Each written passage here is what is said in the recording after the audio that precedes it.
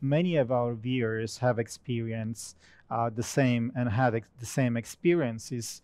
Well, this webcast is going to be a very long one, I suppose, because there is so much information that we have to bring here, and we don't want to hasty go through this information. There are quite sensitive data. Maybe some people feel that we are getting too personal, maybe this is too touchy, but we just want to expose evil. We are not trying to, again, point finger and be judgmental toward anybody. And I just want to move on here with our webcast here. This is the wrong picture I have. Was supposed to be the book Witchcraft Today from Gerald Gardner, which is a nonfiction book published in 1954. And the book here, Witchcraft Today, recounts Gardner's thoughts on the history and practices of the witch cult and his claim to have met practicing witches in 1930 in England. And I'm just going downwards. Witchcraft Today is one of the foundational texts for the religion of Wicca, along with Gardner's second book on the subject, The Meaning of Witchcraft. Now, Will, I understand from our conversation that you have a deep knowledge about this book, about the starting point of this book, and as Gerald Gardner being kind of the father of witchcraft, of modern witchcraft that we know today. Yes, the modern witchcraft, also known as Wicca, or the craft as it's sometimes called, it all started with Gerald Gardner. He was a British civil servant. He was part of the administration of the British Empire. He was serving in India, and when he was in India, he had access to gurus and the swamis and the different mystical teachings of Hinduism. And when he returned back to the United Kingdom, he wrote this book. If I'm not mistaken, I believe it was 1954. He wrote this book, Witchcraft Today. Yeah. Now, somewhere a couple of years before he published that book, witchcraft was illegal under British law. It was actually an offense to practice any kind of witchcraft. But those laws were repealed somewhere around 1951, and so maybe 52. And so Gerald Gardner was able, for the first time, to publicly publish a book on witchcraft. Now, researchers, especially a researcher, I have his research documents in front of me, Craig Hawkins. He's an apologist, quite well known, a researcher into the occult. He did a lot of deep research into Gerald Gardner and where did he get his information from. Gardner himself claims that as a young man, he came across an old existing coven or a group of witches that were practicing in southern England. It's possible he did, but all the information we have from the Middle Ages and from the Dark Ages seems to indicate that the ancient pagan witchcraft religion known as Wicca was a very simple religion, nothing as complex as what you have with the witchcraft today, which was all introduced by Gerald Gardner. It was simply some rites to have a better crop, a better harvest in agriculture, and maybe some fertility rites. Maybe if you were married and you wanted children, but there were no children, you were just never getting pregnant, there could be some simple fertility rites that these Wiccans would practice. But it was a very, very simple religion.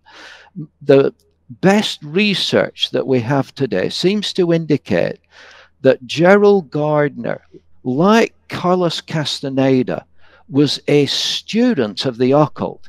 He was definitely involved in the Theosophical Society. He was well acquainted with the daughter of Annie Besant, the second leader of the Theosophical Society. He had access to ceremonial magic. He was a personal acquaintance of Aleister Crowley, the notorious occultist that had the title The Beast 666 and was proud of it. Aleister Crowley launched different occult organizations. He was involved in what is known as OTO, a major occult organization. He was involved in the Golden Dawn. He would often join these organizations and ended up leading them. He was a very energetic practitioner of ceremonial magic. He had the motto, do what thou wilt. In other words, whatever it is in your heart you want to do, you should do it. And Gerald Gardner knew these people. He studied the Western occultism, things like astrology, numerology, the Babylonian pagan religions, the Egyptian religions of Osiris and Isis. He had all this knowledge, and the best research seems to indicate that Gerald Gardner actually invented modern witchcraft, what we call neo-pagan witchcraft. He introduced elements from Babylonian occultism and Egyptian occultism. He introduced elements from these theosophical teachings from the Hindu religions. For example, reincarnation teachings were never part of the ancient Celtic practice of Wicca. They were never part of that. It was a very simple, very simplistic religion. But Gerald Gardner introduces Hindu philosophical teachings, and he packages this as the modern witchcraft, what he called witchcraft today, in this book that he published. And from this book, there were many students of Gardner. There were people from the United States came to visit Gardner and studied with him, and they were initiated into this witchcraft. Sybil Leet was a witch that trained under Gardner, and she emigrated to the United States, and she was spreading this Gardnerian witchcraft here in the United States. But this modern witchcraft is not really the very simplistic Dark Ages witchcraft that existed in Celtic cultures and prior to Christianity. There's a claim that these were the religions of Europe, the Celtic Europe, especially prior to the introduction of Christianity. But what Gardner introduced was far more sophisticated. His ceremonial magic really derives from the ceremonial magic of Aleister Crowley. So you have this connection, definitely, between modern witchcraft and the traditional occult of the Babylonian mystery religions. They're all packaged together. It's Gardner's witchcraft really is just simply a different packaging of the occult. It's packaging it under the identity of neo-pagan witchcraft, but it's the same energy manipulation type of activity that existed going all the way back to pagan Babylon and the sorcerers and magicians that Daniel had to face there. It's the same type of religion, just repackaged under a Celtic identity. Well, it sounds quite satanic, but what is the link to Harry Potter? What is the link between Gardner's book and Gardner Witchcraft Today with Harry Potter? Where do you find the links?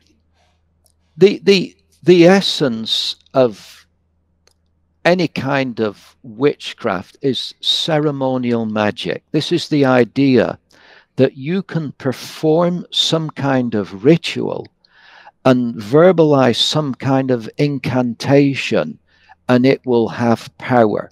There's different kinds of ceremonial magic. You could put paint circles on a floor or make a circle with candles and light candles, and then you walk in and out of this circle.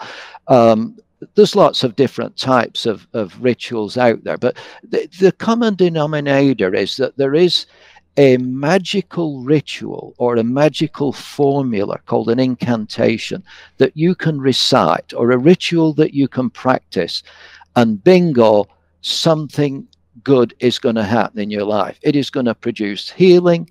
It is going to produce answers to your problems. It is going to take you out of financial distress and bring prosperity.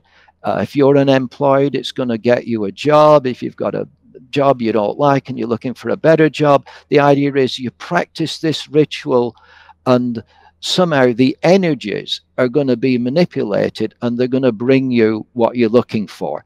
You could be looking for a girlfriend or a boyfriend, and there just hasn't been one that has appeared. Well, the practitioner of witchcraft, whether it's in Harry Potter's books or the real witchcraft of Gerald Gardner, you practice some kind of ritual, you repeat some kind of incantation, and supposedly the energies in the universe will then bring you the girlfriend or the boyfriend that you're looking for, bring you the job you're looking for, bring you the healing, whatever it is.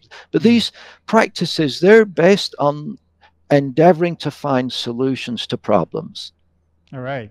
Well, we've just mentioned... And this is what Harry Potter describes. You know, that's what Harry Potter does. He's a lonely child, and you know, he practices these rituals to improve his life. That's what they're for, to bring success. We're going to actually show our viewers some of these links from the Harry Potter books. What we actually still doing here, we're trying to make to create a bigger picture and to make our understanding better, to bring all the information available as much as we can. There is a lot of information. We will not be able to bring all of it tonight, but some of this information will bring it out here on the table. We're putting out so our viewers can make their own decision. You also mentioned Silver Ravenwolf's book, Tanwich here, which I'm reading here from the slide. And I was actually, during my research, I was looking on the net and found that this is actually a kit, which is called the Teen Witch Kit, which is being sold today on Amazon. I don't know the price, but they put this text on the kit. Here is everything the novice spellcaster needs to practice the craft of the wise and be a force for good. Step into the sacred space and discover the secret of one of the world's oldest mysteries, the art and science of white magic, gentle, loving practice. This is exactly what you just mentioned before, you know, being a force of good, white magic, and so on, oldest mystery.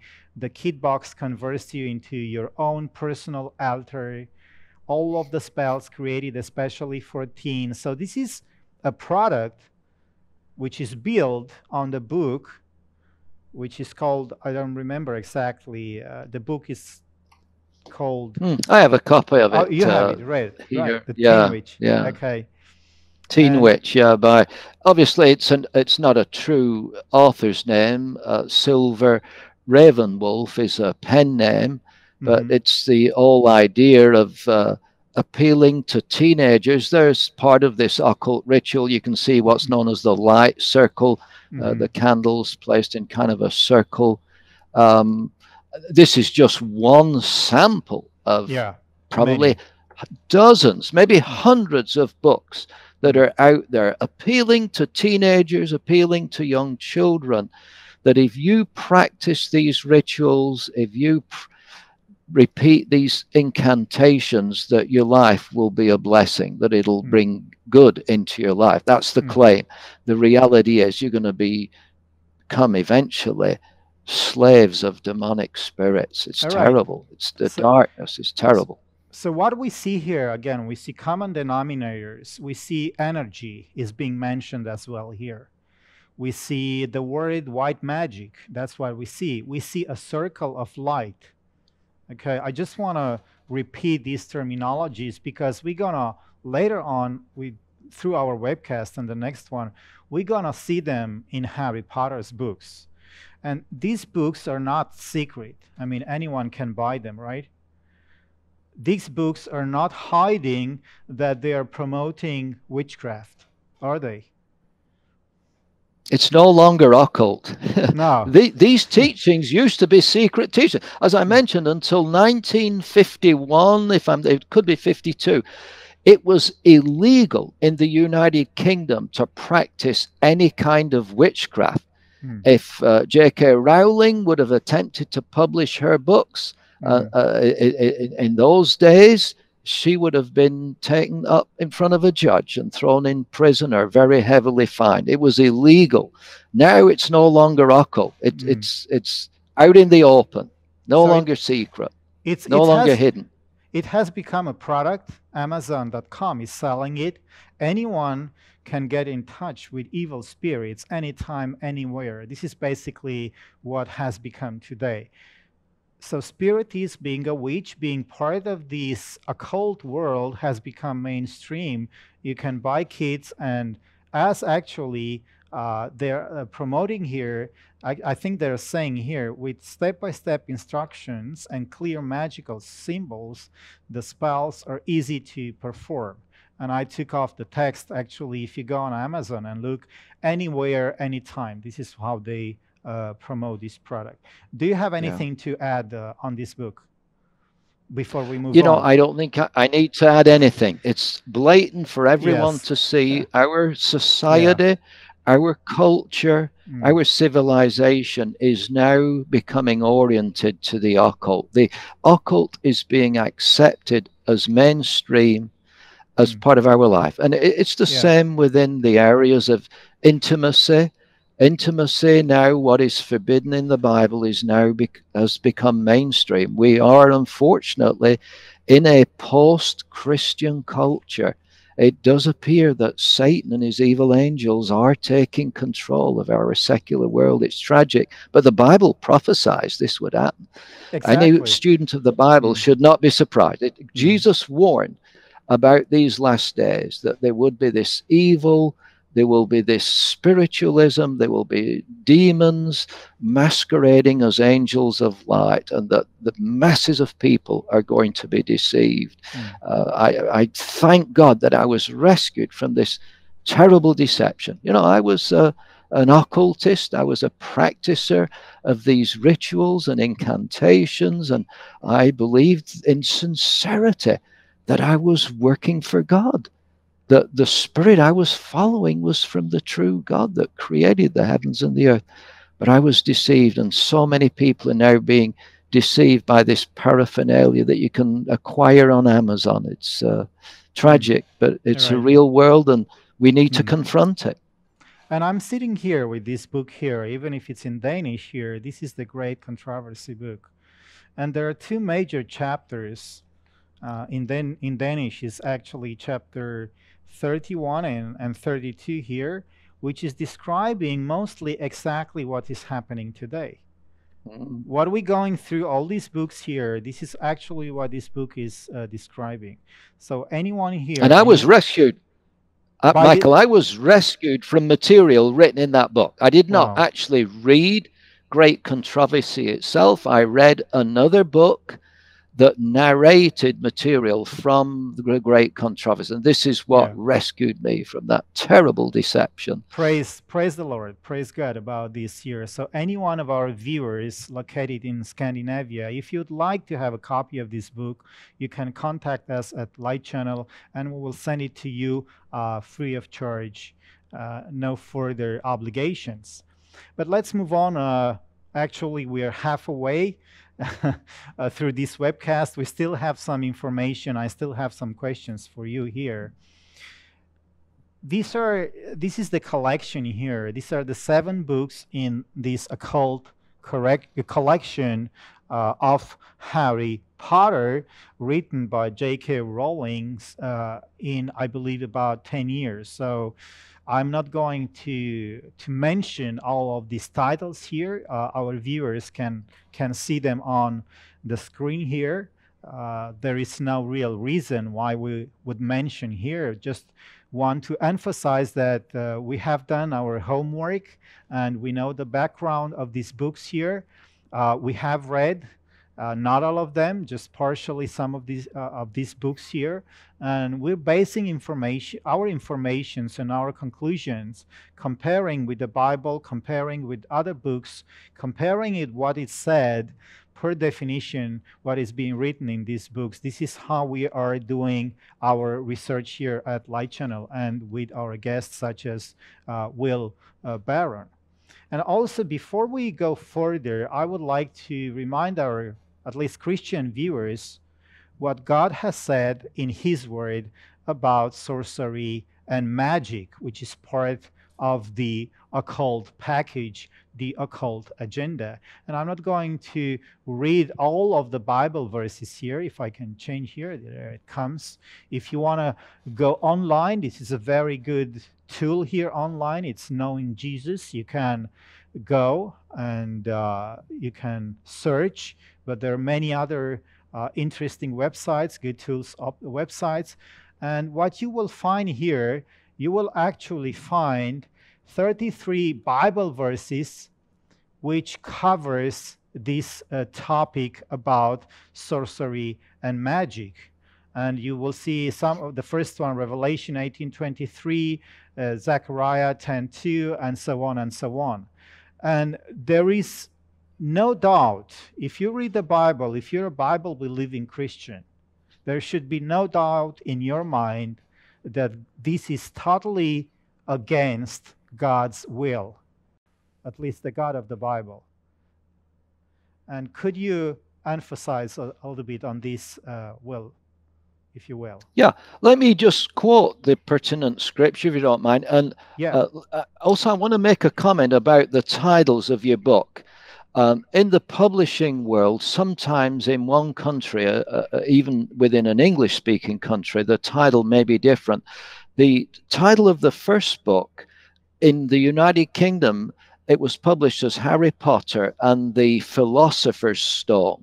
But in the United States, this is the version I have, it was retitled Harry Potter and the Sorcerer's Stone.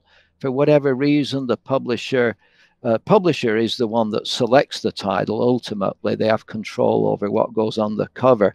The publisher in the United Kingdom, by using Philosopher's Stone, they wanted to make the title more conservative, more acceptable, perhaps to the Christianity of the United Kingdom. But in the United States, their publishers there, they said, no, we don't have to hide this.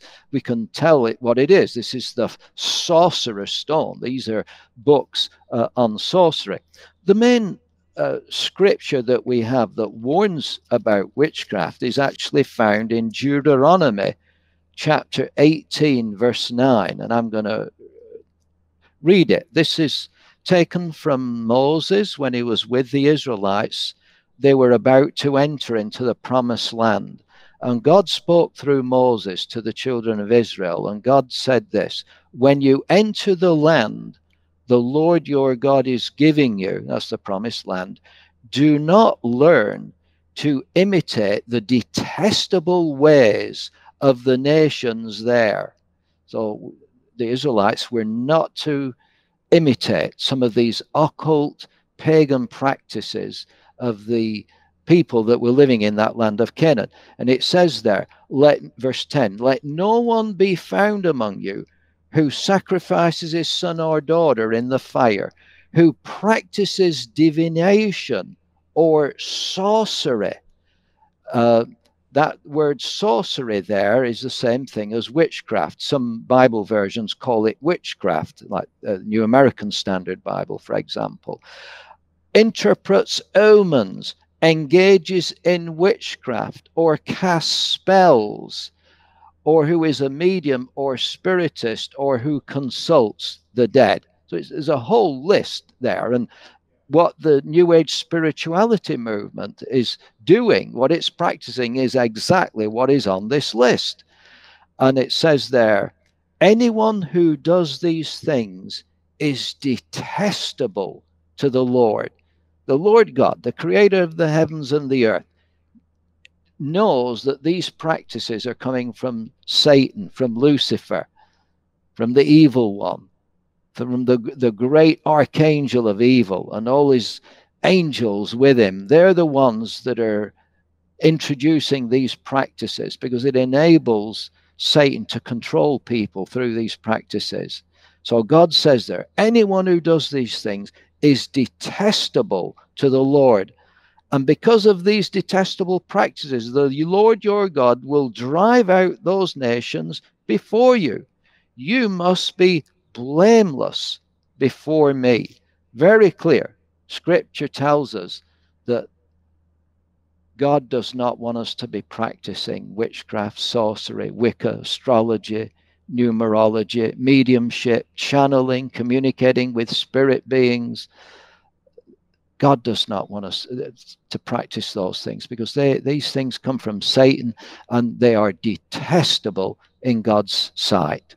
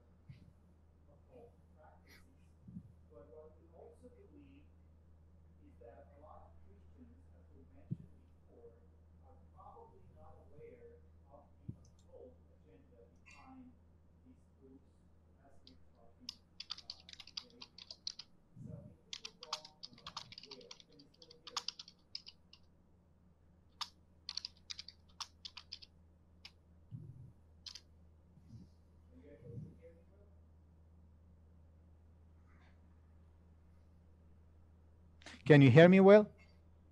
Now, yeah, I didn't hear you. All right. Since I read from scripture, your audio was gone. I'm sorry. Okay. All And right. I didn't know Okay. what to do about it. I thought, well, maybe it's picking Strange. it up, but we're No, not no. live, so you can always I, edit this out. I don't even remember. I came to. I need to make a note on this here, where to cut. Obviously, I did put my microphone on mute because my camera here went on standby for some reason, and I had to go off and turn it on. Okay, so we're okay. I will have to look So, in I, the video. do you need to re-record what you were saying after I finished reading from Deuteronomy 18? Do you need to re-record what you were saying, or did it Um, pick up on your? no, I don't think it didn't pick up on the recording, of course, because the Okay, microphone was off. But was mute. Yeah. let me see here.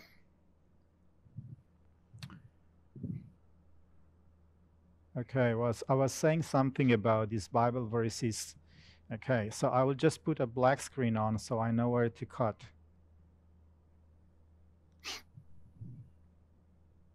All right, so we were just reading from all these Bible verses, and you mentioned some of them well, and we had them here on our slide here. I will try to put a full screen again here so our reader can see it. Oh, that was the wrong mouse. I'm working on. I have 3 mouses here. No cat. But so here it is.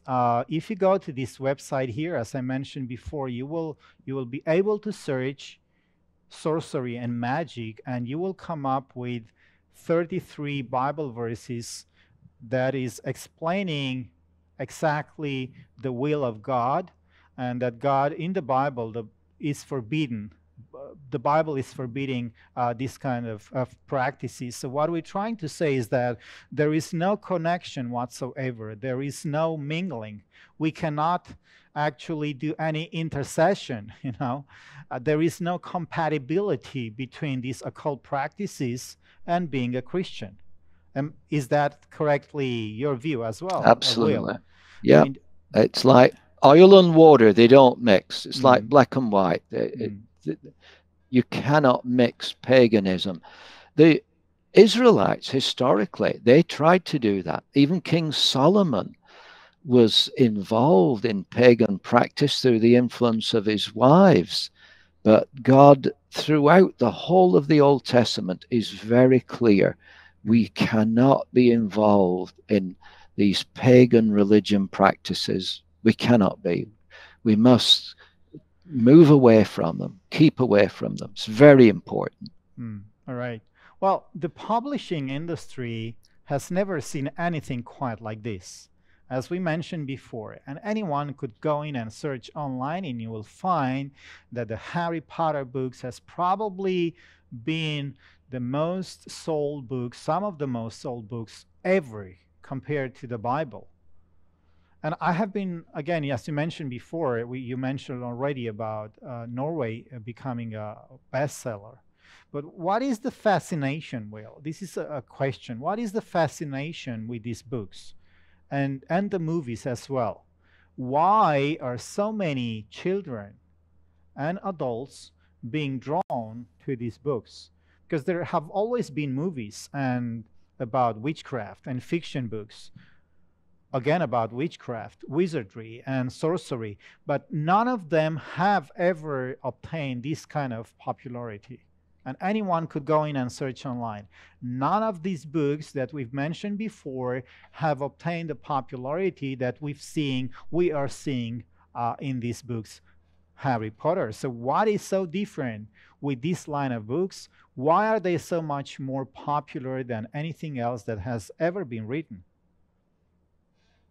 Well, Michael, I think the first issue we must keep in mind is that, especially in Europe, we are in a post-Christian culture. In my former home country of the United Kingdom, I think church attendance is something like 5% of the population attend church on a regular basis. 5, something like that. It's very low, at least on a weekly basis. Very low indeed. Now, in the 1940s, 1950s, Christianity was still a very popular religion within the United Kingdom. So you had a certain measure of protection that families go to church, families read the Bible, they know what scripture teaches. But since Charles Darwin and his theories of evolution became very popular, almost the default teaching on the origin of mankind, and we have seen the decline in a religious practice of Christianity, and Jesus predicted this. He said in the last days, the love of many will grow cold, the faith will decline. Because we don't have a strong Christian presence now, certainly in Europe, there's nothing then to stop children reading this stuff. There are no parents out there saying, don't read this. There's no one issuing a warning about it. I mean, we're warning about it, but we're very conservative Christians. And I believe also that Satan and his evil angels have inspired this material. As I mentioned earlier, you read how J.K. Rowling got these ideas. It was almost like these ideas were implanted in her mind. Satan and his evil angels are masterminds. They know where culture is at. They know human psychology. They know that many children live empty lives. Children don't have religion in their lives anymore. So they're looking for something that will give them interest, that will give them fulfillment in life. They're not going to find it in the secular world so easily. And so you have a market, you have children there that are ready for this material. You've got Satan that has inspired it. Satan knows what these children are going to be fascinated with. I believe he inspired these writings. J.K. Rowling, I'm sure, is a brilliant fiction writer too. You'd have to be a brilliant writer to have this kind of success. And I think also Satan and his evil angels are inspiring children to buy this stuff. It's on multi-level marketing, if you will, on many, many levels. Satan is inspiring children to read this material, to understand it. And Satan and his evil angels will then give the children an interest or a fascination to want to go beyond the fiction of Harry Potter and turn to the real witchcraft of Gerald Gardner and all the hundreds of authors that are out there, like Silver Ravenwolf and Teen Witch. That's the next step. So since Christianity has left society, since Christianity has left Europe mostly and the Western world, there is a gap. There is a huge gap.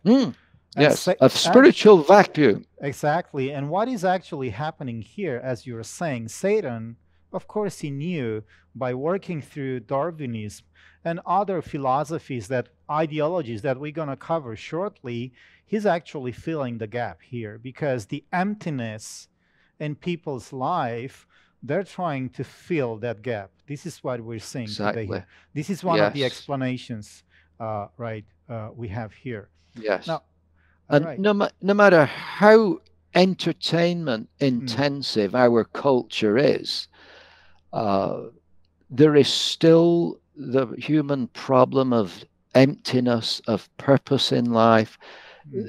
People still get sick, even though we may have prosperity. We all have cars and televisions, we have smartphones, and we've got many luxuries in our lives that we would never have had 100 years ago. But the reality is we still get sick and we need healing. We still can feel lonely, and we need some kind of blessings in our lives, some kind of fulfillment. And of course, the young people and older adults read Harry Potter. It's not just the teens that buy this stuff.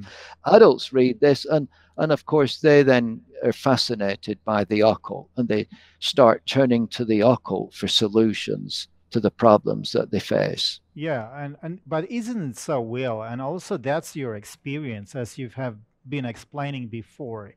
Even if we as adults, even if we as Christian, we are living Christianity and we leave this behind and we're trying to fill the gap with entertainment.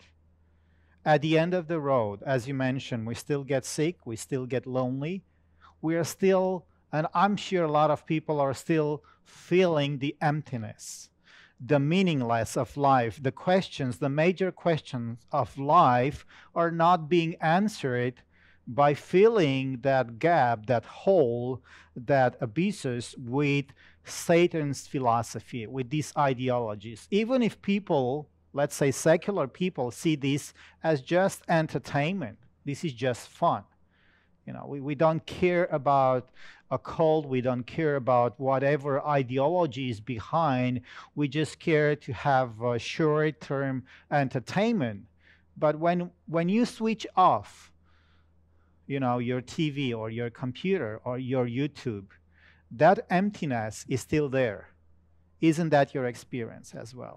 Yeah, and that's why people are motivated to then investigate the real world of the occult, to go beyond the fiction into the non-fiction. Yes. And Satan knows that very well. And this is why he's using this kind of, stepwise ideologies, starting with entertainment and pushing people further and further away from God and closer to him, until you get trapped. Yes. That's the idea, you know. That's the now. Yes. We mentioned that Exactly. one of the occult ideologies found in pagan religions is called animism. And I'm going to put up here a slide, and the definition, which you can find all over a lot of places on internet, is animism. The definition is that a spirits or life force inhabits all creatures and nature, sometimes inanimate objects as well. And if you could, well, just based on your experience and knowledge, just give a short description of where do we find, what religions do we find this ideology, or what philosophies apart from Harry Potter? Where do we find this idea, this philosophy of life force being in all creature natures, even in objects? Well, you find it in the Hindu religion, where you will have amulets or teraphim, objects that supposedly will have mystical power. As I mentioned earlier, crystals and crystal healing. It's even popular in our secular culture. People might wear certain rings that they believe will bring good luck.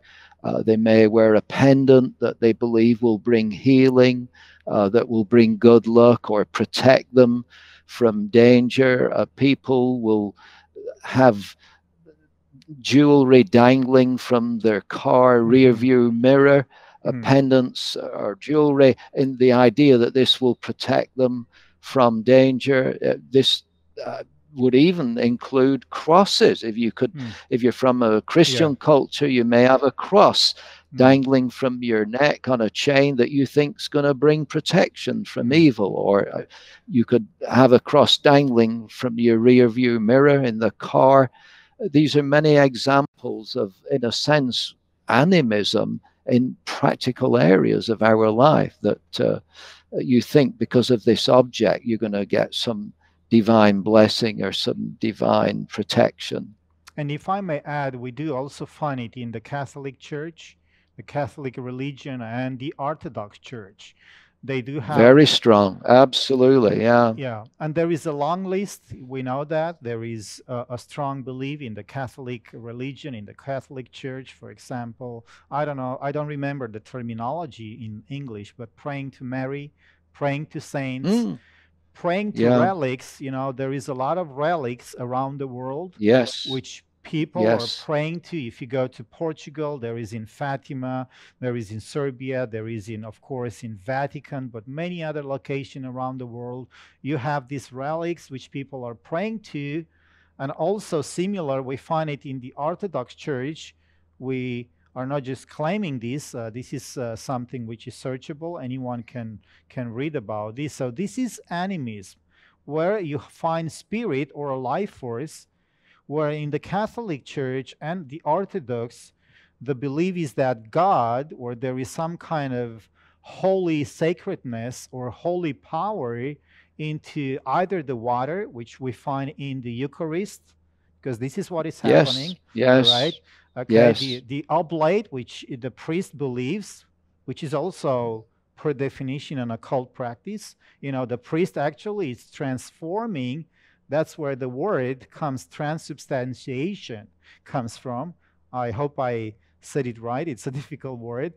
Transubstantiation, yes. And as you know, as an English person, but people have been burned at stake for refusing to take part exactly from this process. So this is where we find this occult practice coming from. Pagan religions, yes, they came from before Christianity. This is a pagan practice which has been kind of baptized into Christianity through the Catholic Church, and we find it in the Orthodox Church. Any comments, additional comments on this? I think you said it perfectly. I think the ultimate example of animism is the Eucharist, and the claim that the wafer, physical object, becomes, because of the act of the priest, because of a ceremony or an invocation of the priest, this becomes the literal flesh of Jesus, and that the wine becomes the literal blood of Jesus. This is a classic example of pagan animism, the idea that some physical object can take on mystical power that can be used for good, for a blessing. And we're not just saying that because we're not Catholic. This is actually anti-biblical. There is nowhere in the Bible, not one single verse pointing us as Christians to practice such a thing or to partake in the Eucharist as being part of our relationship to God or our salvation, just to point that out. But now, what does it have to do with Harry Potter? You know, people are saying, well, it seems that the conversation is moving away from Harry Potter. Well, it has to do with Harry Potter because here I have some quotes and I have just found one, two, three, four, where we have conversation from the Harry Potter books. It's book 1, 2, 4. You have the page number here, and let's take the second quote here from book 2, page 312. I decided to leave behind a diary preserving my 16-year-old self in its pages. Okay, some people may argue, well, that's just fiction. Let's take the next one. It was a map showing every detail of the Hogwarts castle and ground, but a truly remarkable thing were the teeny ink dots moving around it, each labeled with a name in a minuscule writing. And the last one, Dumbledore, which is a character in the book, reached inside it and pulled out a large, roughly hewn wooden cup. It would have been entirely unremarkable had it not been full to the brim with dancing blue-white flames. So, well, is it difficult? Is it quite obvious, just based on these few quotes we have just read here, that animism is one of the occult philosophies promoted through these books? Oh, yeah, it's a foundation. It's a foundation of witchcraft or the Celtic Wicca religion. The idea of objects having power, mystical powers that you can use for benefit, for blessing. It is a foundation of witchcraft, absolutely. And you can see that through the whole. I believe they made the 8th movie of Harry Potter. Even as far as I know, there are only 7 books. I don't know what the 8th movie is all about. I don't know. They split. One of the books was split into two movies. Right. So that's the reason. I decided not to take any clips from these movies. I believe all these movies are very occult, and there are a lot of scenes which are quite occult in these movies. But I would recommend you, our viewers, if you haven't seen yet, there is a very good ministry. There is a very good channel which is called Little Light Studios. If you go on their channel, they have done some very interesting studies on also Harry Potter's, as well as a lot of other Hollywood movies, where they actually emphasize by showing the clips from the movies and linking them to exactly what we are talking about it today. So that was Little Light Studios. If you really want to see the links into these movies. And if we move on here, there is another philosophy which I would like to emphasize here. But before we go there, I just had a couple of questions here.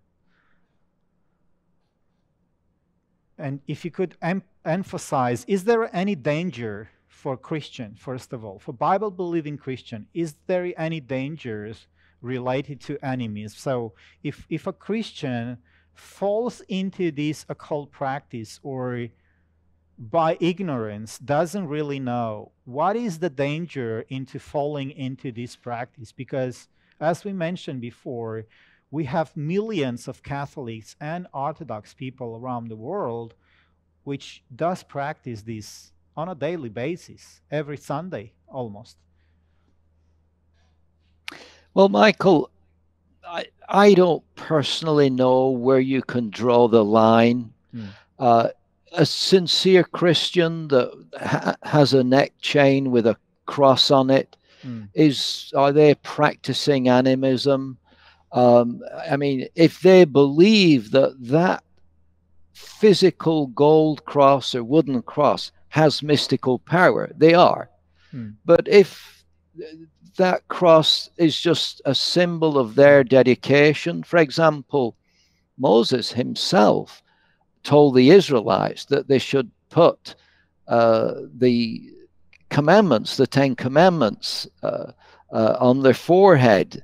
And Orthodox Jews, literally, in some of their worship, will put this little container on the forehead, hang it from their hat, with a miniature copy of the Ten Commandments on it, or the Torah, the scroll of the Torah.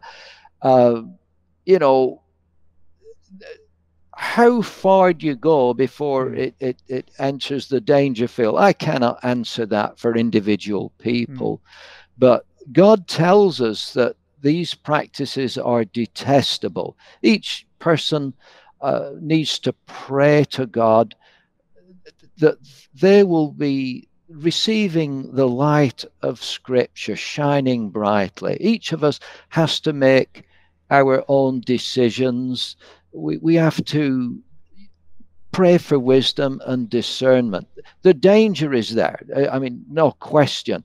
But just, you know, if you have a picture of Jesus on the wall, and that could be, somebody could class that as an icon and say that it is dangerous. I don't know if I'd want to go that far. Right. But absolutely, we should not be involved in witchcraft or Wicca.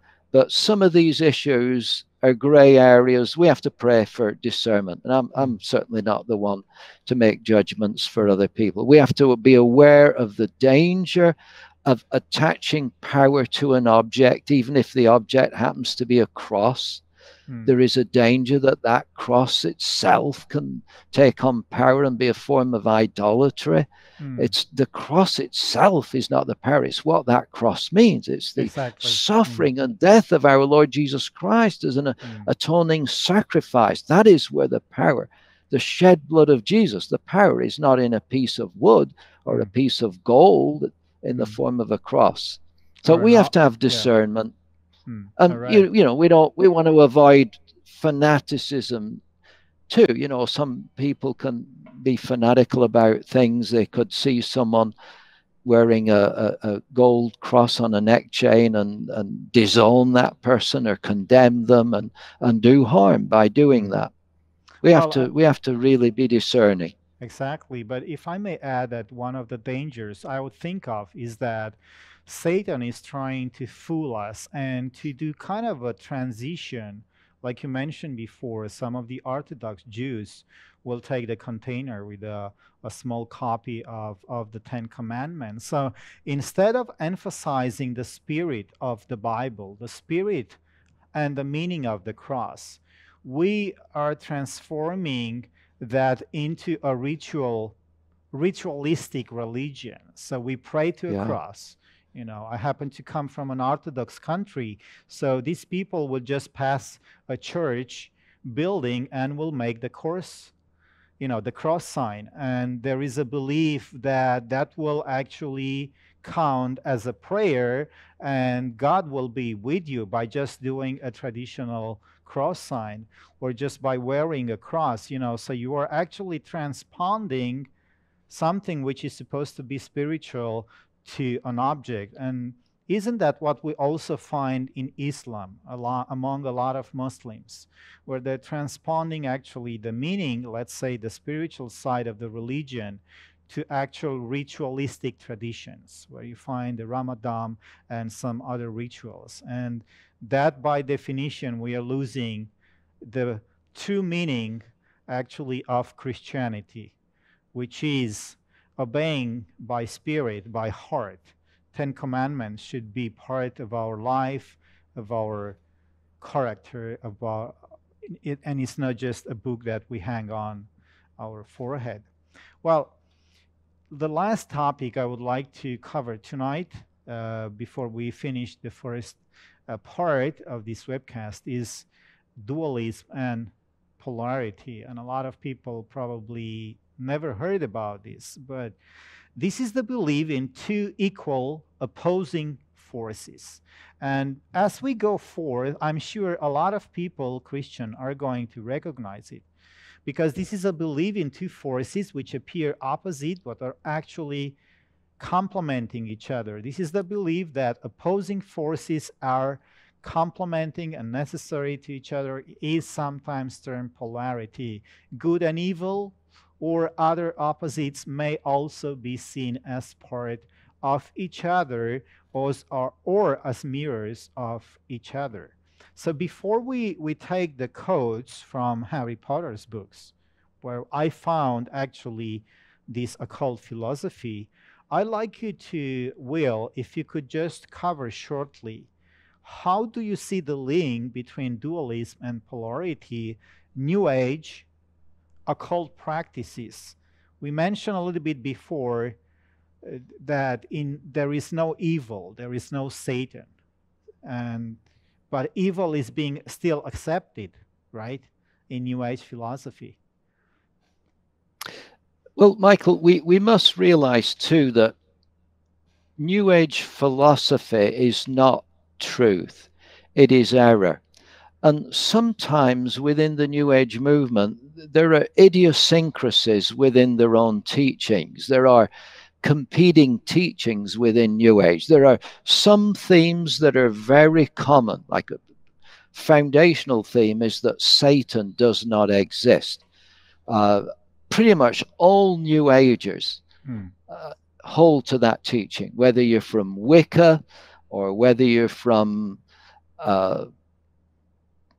different Hindu groups. There's a consistent teaching. Satan doesn't exist, that evil is just a matter of ignorance. Now, in this concept of dualism itself, some New Age groups teach dualism and some don't. New Age is primarily based upon Hindu philosophy from the Hindu religion, and even in the Hindu religion, you will have dualists and you'll have non-dualists. The Chinese medicine system, the idea of yin and yang, teaches dualism, this concept of polar opposites, light and dark.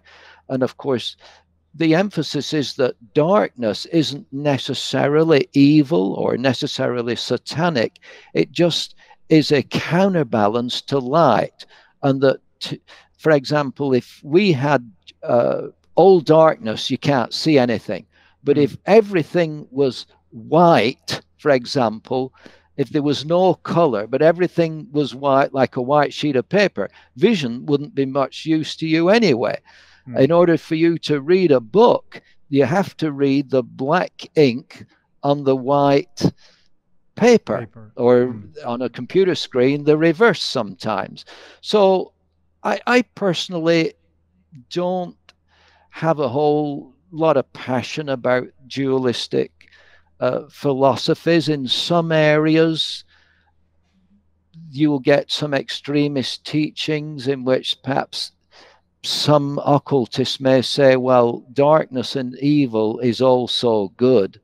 That I think is very evil. That is beyond deception. Just like black magic is evil, it is harmful. It is someone attempting to use incantations and rituals for evil purposes, to want to put a curse on people, to want to make other people sick, to want to even have someone die. I mean, that is like gross evil. But most New Agers are not involved in that. I wish I could be more enlightening, if you will, on dualism, but I find it's one of those wishy-washy areas where I think even in reality there is dualism. There is a reality of dualism. As I mentioned, you can't read a printed sheet of paper without the ink being black and Hmm. the paper white, or Hmm. vice versa. So dualism is part of nature. I think it is. But then some New Agers and some philosophical groups take it to extremes in which it becomes even dangerous.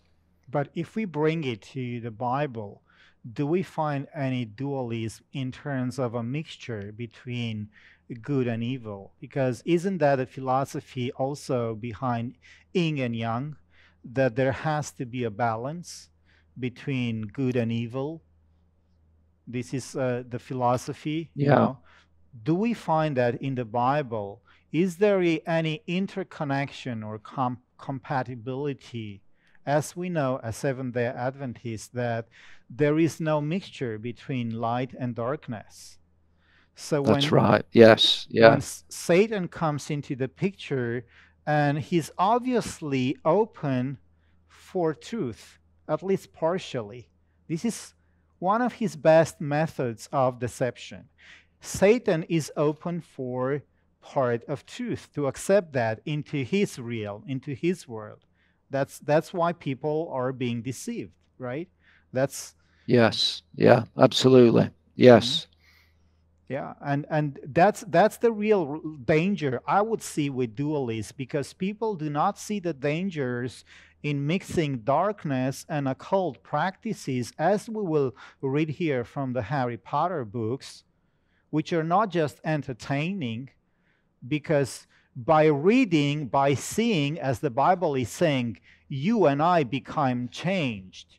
So even if we call it entertainment, by watching these movies, by reading these books, we will change eventually, either for good or either for bad. So if we have these comments here, let's take some of these quotes from Harry Potter, let's say book number 1. It's written here, it so happened that the phoenix whose tail feather is in your wand gave another feather just one another. It is very curious indeed that you should be destined for this one when its brother, why its brother gave you that scar. I think we must expect great things from you, Mr. Potter. After all, he who must not be named did great things. Terrible, yes, but great. And I just want to stop here, Will, because there is something in the reason I took this quotation. Who do you think is this he who must not be named? Who is that entity which is being mentioned here? Isn't that quite I do obvious? see. Yeah. Yeah, I do see what you're saying there, Michael. How dualism, now that you present an example, um, is portrayed in Harry Potter. In other words, they're basically saying that evil is sometimes good. Hmm. And I don't think it's just not a very common philosophy in the occult that I was involved in. I came from the Theosophical Hmm. Society background, the Alice Bailey teachings. In those teachings, there was not a strong emphasis on dualism. It was there. It Hmm. definitely was Yeah. there. It's Um, we have to admit, even though within Christianity, you can be sick and that can bring you to God. hmm. um, you know, you can experience a negative situation. Your wife walks out on you, or your husband walks out of you, and that situation can bring you to God. Hmm.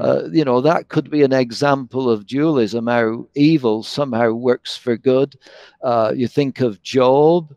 You Hmm. know, Job was subject to some terrible misadventure, but it was Good. all in God's. Hmm. You know, yeah, I think you do find. I think actually you will probably find there is some dualism in the Good. Bible. What I'm very nervous about is the dualism that you sometimes find, for example, in the Catholic Church, whereby the body is sometimes segregated or separated from the spirit. And you might have an example where a Catholic priest even Hmm. will drink alcohol and say, well, you know, I need the alcohol because my body needs to be relaxed and taken care of, and that alcohol will take care of my body. But in my spirit, I'm studying scripture or studying the catechisms, and that takes care of the spirit. Now, that kind of dualism, I really have a problem with there. We are a whole person. We are a unity. We can't neglect the body and expect that the mind will function well. You know, if you don't take care of the body, ultimately your mind is not going to be as sharp as what it ought to be. So I guess I'm absolutely not a follower of dualism, and I can see the dangers of that. Yeah. We are a whole person. And I totally agree with you, and a good point from the Bible that there is a form of dualism which is being promoted by God through his prophets in the Bible.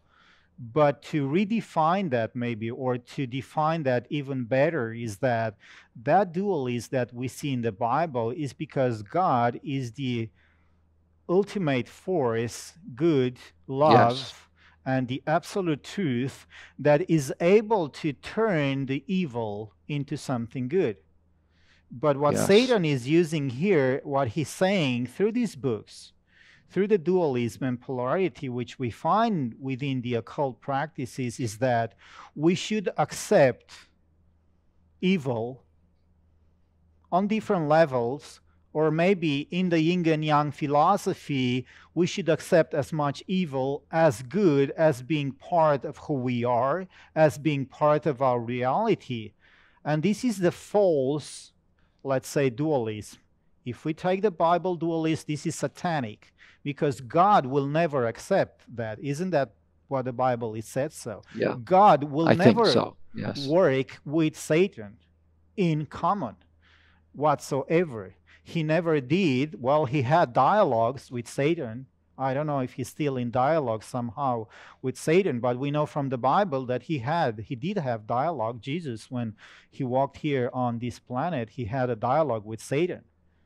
But Jesus and God, did he ever use any force, any evil in particular, to bring something good? And I know some of our viewers will argue, yes, he did in the past, if you read the Old Testament, so and so. But that's a full, a full other webcast, a topic and of a conversation. We're just trying to focus here on the dualism being presented in the Harry Potter books compared to the Bible. And I just, the last one I want to bring up here is from Lord Voldemort, which said, "I'm like him. Strange likeness," he said. And this is the character being presented in the movie, where Lord Voldemort is being supposed to be crying. And as you see here, this is a very occult kind of show off, because he's not crying here. Anyone can see that, right? This is how they depicted Lord Voldemort crying. This is, in my view, this is a demonic laugh, right? Okay. Do you have any comments on this, Will? You know, I have not seen the movies. I've not seen trailers of them. Yeah, and I want to move on from this. It's kind of scary. Yeah. Yeah, scary. All right. Well, there is one thing I want to mention. We're gonna split this webcast in two parts.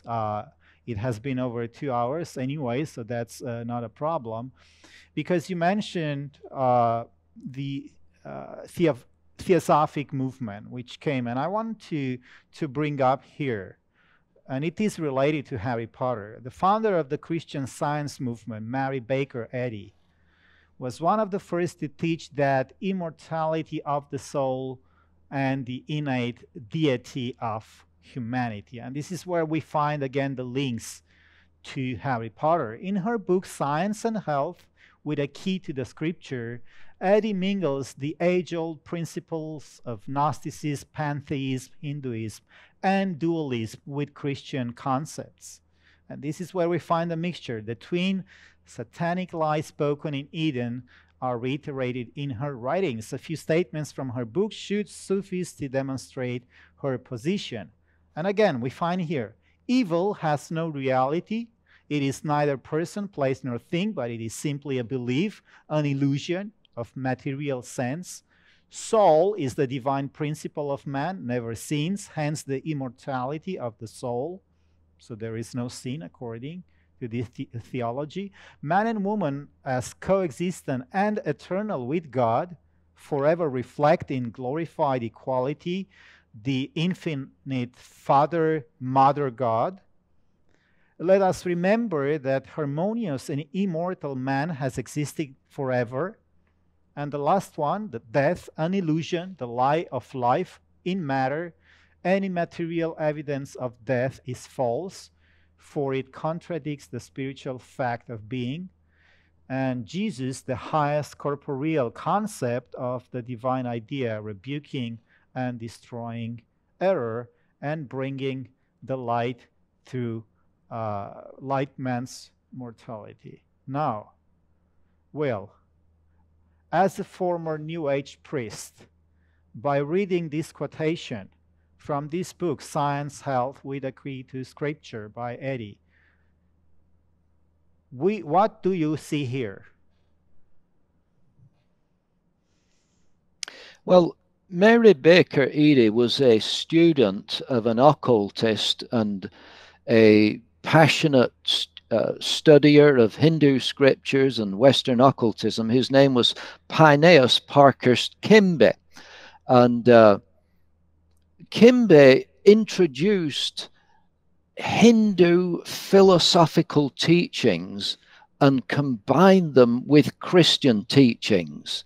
Hence, Mary Baker Eddy launches this organization called Christian Science. But in this version of Christianity, you have incorporated the Hindu philosophical teachings, the immortality, ideas on reincarnation,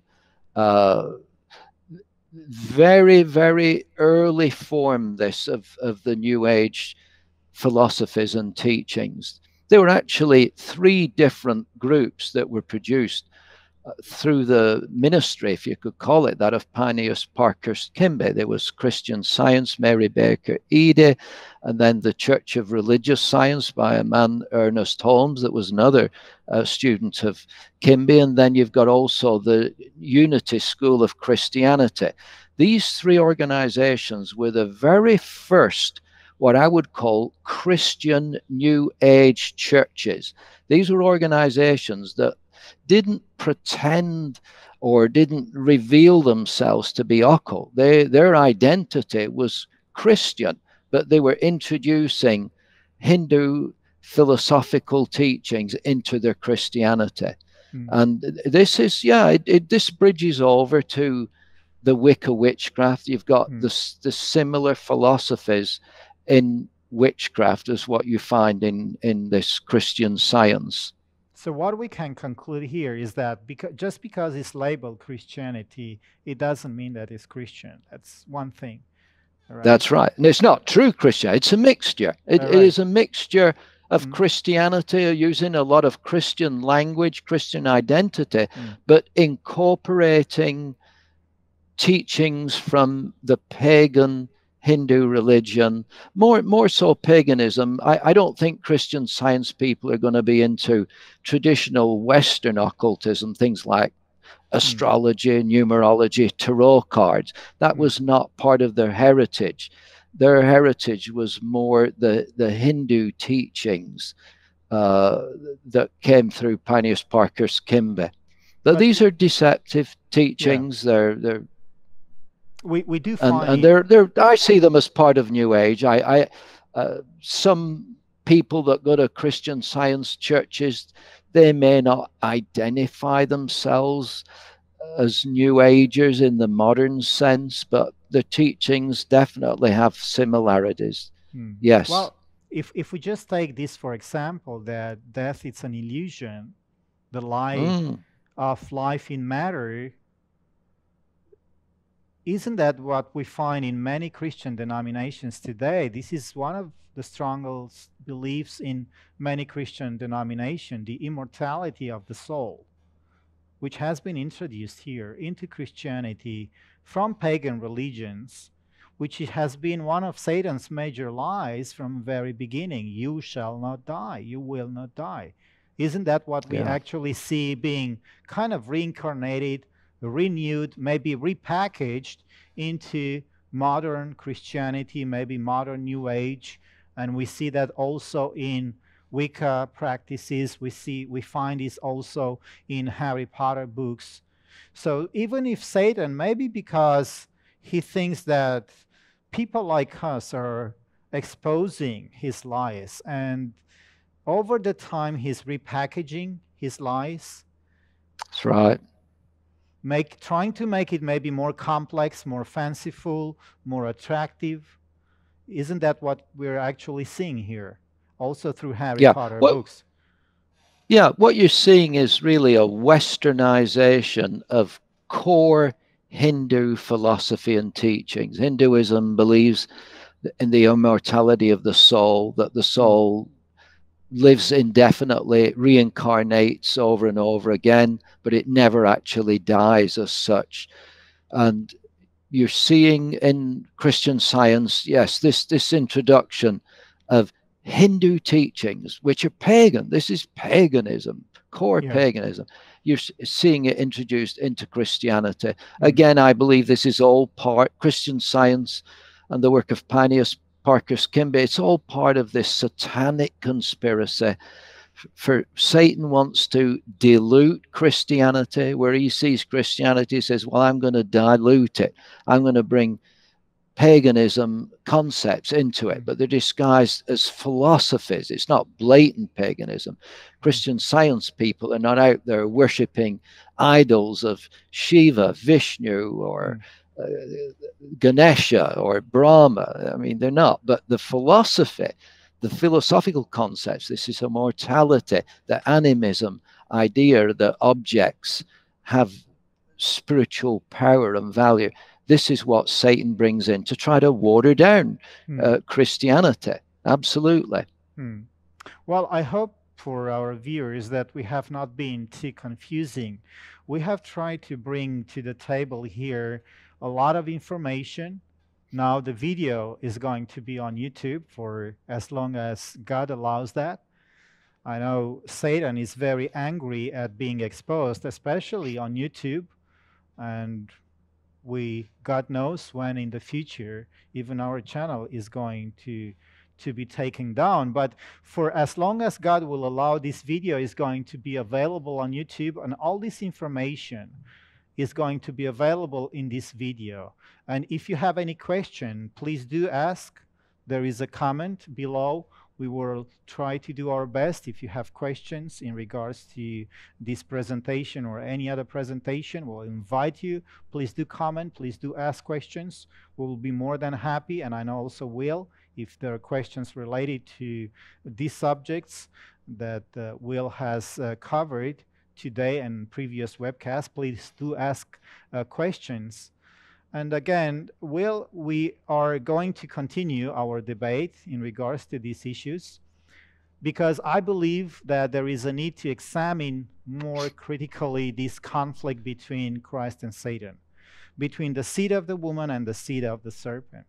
Not only has the leader of darkness attacked the human race in a blatant, open-handed fashion, as evidenced throughout our webcast and other sinister occult demonstration, but he has succeeded in planting his banner of death even within the walls of the Christian church. So our role here at Light Channel, you and I, is to have hearts saturated with divine love and yet be firm as still in upholding God's law. This is not an easy task, as we have covered, to perform, and it certainly will not become any easier in the future. On the contrary, the day is not far distant when those who stand for the right will be classed with the devil himself. With utmost firmness, we can go forth under God's blessing to wrest souls from the enemy's grasp. Well, Baron, thank you very much again for being part of this program and taking your time on this very important topic. Thank you for being part of this webcast. Thank you for inviting me, Michael. Appreciate the opportunity to share my knowledge and my experiences. Thank you. See you next time.